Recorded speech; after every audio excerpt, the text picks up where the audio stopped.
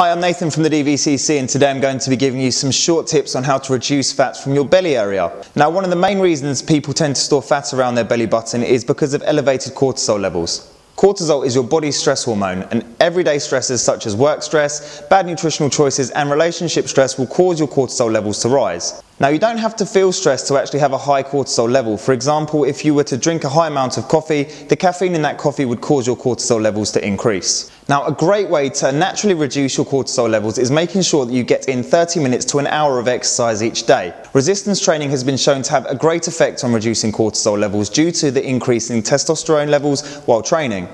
Now, cortisol and testosterone have an inverse relationship, so when you increase testosterone through training, your cortisol levels will naturally reduce. Be wary of doing long bouts of cardiovascular exercise such as running if your primary aim is to lose belly fat. Now, contrary to popular belief, long distance running can actually cause you to store belly fat around your belly button area rather than reducing it. Running for long periods of time puts the body under high amounts of stress, causing your cortisol levels to rise. Now, if you struggle to fall asleep in the evening, wake up in the middle of the night, or even feel tired after waking up from a long sleep, these are telltale signs that your cortisol levels may be high. At the DVCC, we recommend all of our clients supplement their nutrition with magnesium biglycinate. Now, magnesium helps to reduce cortisol levels and therefore helps burn belly fat and allows for a better night's sleep. It also helps reduce carb cravings, especially chocolate.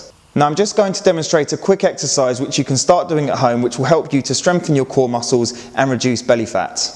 So the exercise we're going to be demonstrating today is a mountain climber. Now, first of all, you'll notice that Ryan's hands are directly underneath his shoulders. His back is completely in line, so hips are in line with his shoulders. All Ryan's going to do is he's going to bring this knee to this elbow. So if you could do that for me, Ryan.